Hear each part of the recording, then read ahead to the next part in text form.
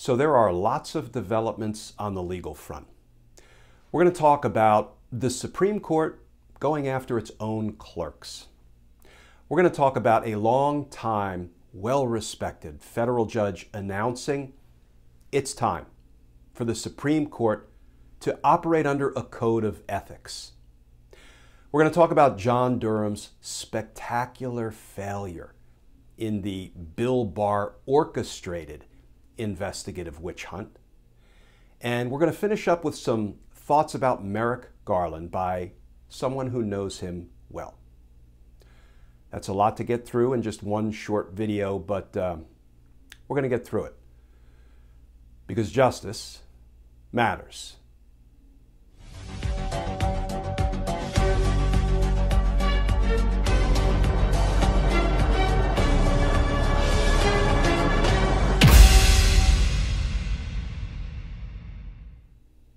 Hey all, Glenn Kirshner here. So many legal developments, so little time. We could talk about the Supreme Court going after its own clerks on a snipe hunt, looking for leaks when they should be going after one of their own for deeply unethical conduct. Clarence Thomas and his insurrectionist wife, Ginni Thomas.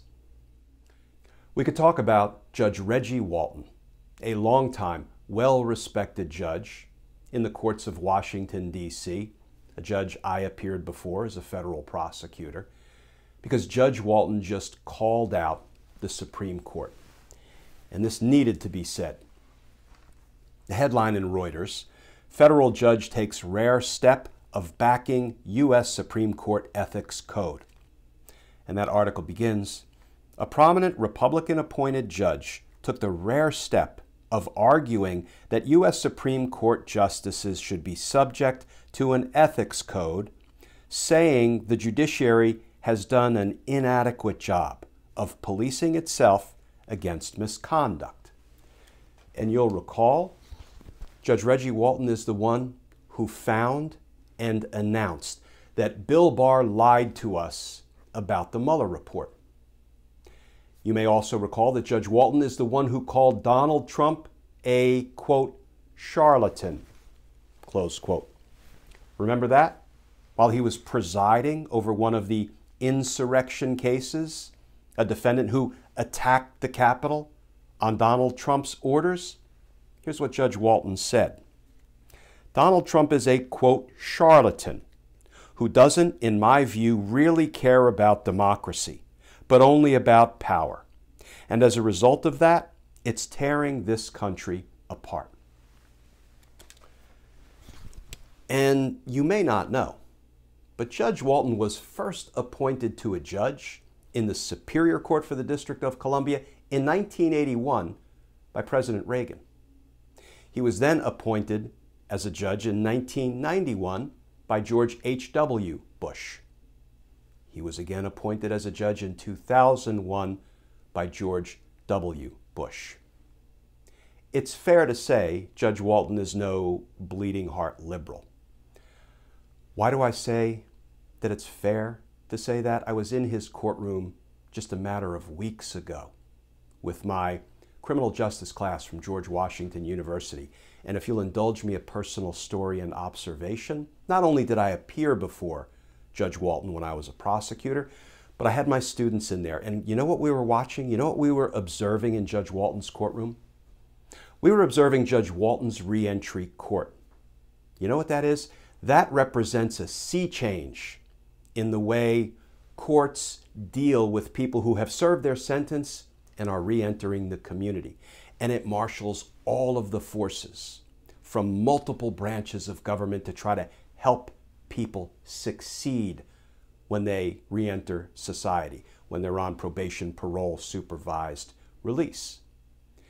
And Judge Walton was answering questions from my students after the hearing had concluded. And he said, and I quote, look, I'm no bleeding heart liberal, close quote. That's what he said just weeks ago when I was in his courtroom.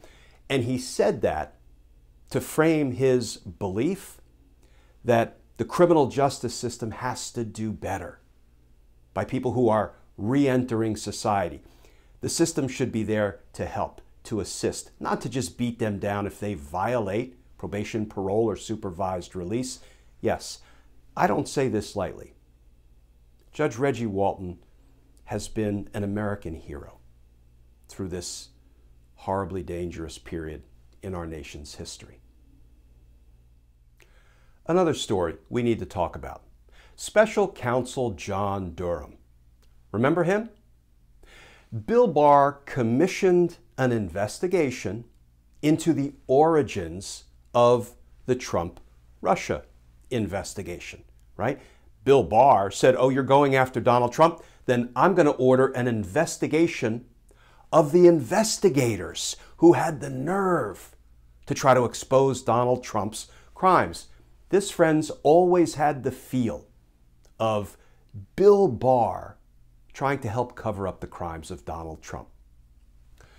And after 3 years and untold tax dollars spent, John Durham finally ended up bringing a case against the lawyer that he alleged lied to the FBI.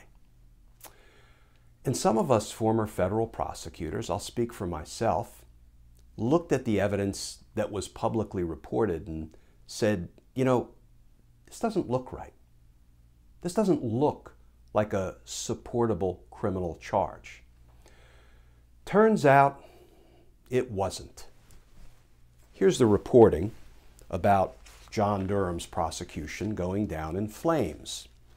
This from NPR journalist Carrie Johnson. Headline, Special Counsel Durham fails first courtroom test in his 3-year probe. And that article begins, a jury in Washington, D.C. has acquitted lawyer Michael Sussman on a single charge of lying to the FBI, dealing a blow to the 3-year investigation by Special Counsel John Durham. Jurors deliberated for just 6 hours. I mean, friends, that's barely enough time for the jurors to retire to deliberate, select a foreperson, and begin surveying the evidence.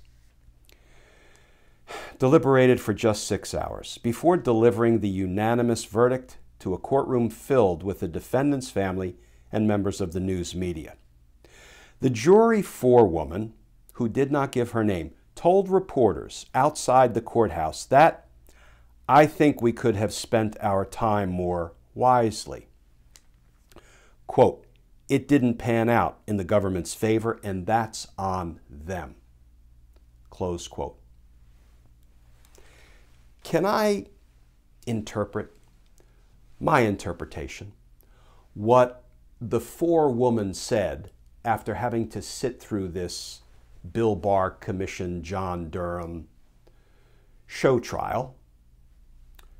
She said, you know, we could have spent our time more wisely. My interpretation of that is we could have spent time sitting as jurors in a case against Donald Trump and his co-conspirators for trying to kill our democracy.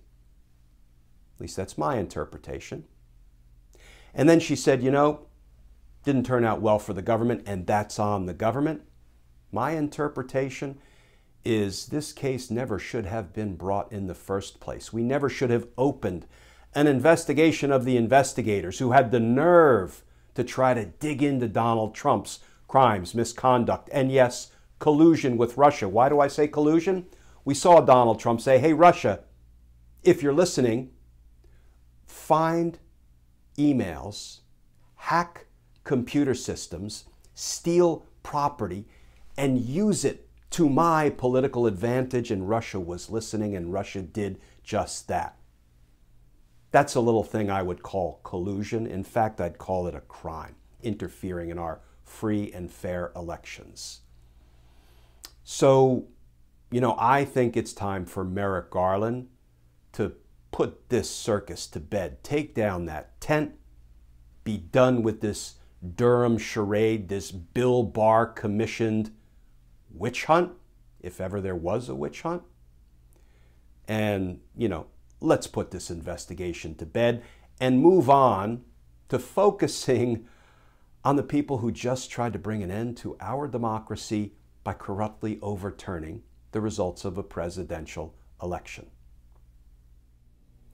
I want to finish today's video by talking for just a few minutes about an article I just read in Salon, authored by journalist Chauncey De Vega. I'll put a link to the article in the description of this video. Mr. De Vega interviewed somebody who knows Attorney General Merrick Garland well, has known him for years, a gentleman named Norm Eisen. Now, if you don't know who Mr. Eisen is, he currently works as an expert in government and ethics at the Brookings Institution. He was previously a United States ambassador to the Czech Republic. He was special counsel to the House Judiciary Committee. He also worked in the White House counsel's office as special assistant to the president for ethics and government reform.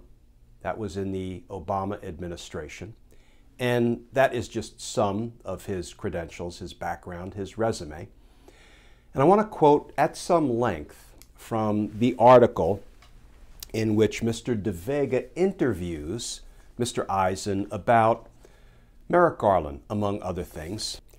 The article is titled, "Merrick Garland Fears No Person, Says Legal Scholar Norm Eisen, and He's Coming for Trump." And at the beginning of the article, they talk about Trumpism, or as Mr. Eisen calls it, Trumpery. And he defines Trumpery as follows. It's a combination of disdain for ethical restrictions, assault on the rule of law, incessant falsehood and disinformation, the shameless pursuit of personal and political interest, not the public interest, the exploitation and exacerbation of political division, and attacks on democracy. And toward the end of the article, the conversation turns to Attorney General Merrick Garland, whom Norm Eisen has known for years. And here's what he says. Eisen counsels patience with Attorney General Merrick Garland and the Justice Department, suggesting that the upcoming House committee hearings on the events of January 6, 2021 will be crucial in holding Donald Trump and his cabal accountable for their obvious or likely crimes against the democracy. Question, is Merrick Garland afraid to prosecute Trump and other members of his inner circle because of norms and precedent about holding a former president accountable? What do you think the legal and political calculus is? And Mr. Eisen answers, Garland fears no person. I've known him for years, and he's a great American jurist and lawyer.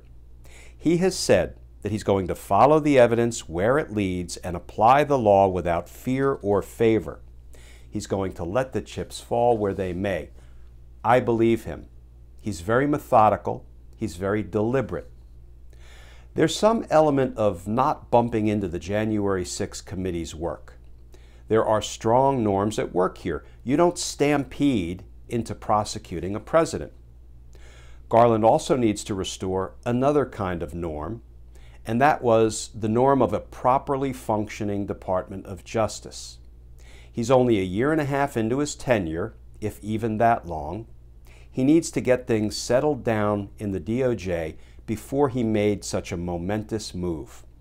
I have a lot of confidence in Merrick Garland's decision-making. So friends, I think I'm going to leave it right there. Norm Eisen, very accomplished in his own right, has known Merrick Garland for years and has confidence in him and says point blank he's going to get Donald Trump. That has me feeling optimistic at the moment. And finding optimism where we can, like justice, matters. Friends, as always, please stay safe, please stay tuned, and I look forward to talking with y'all again tomorrow.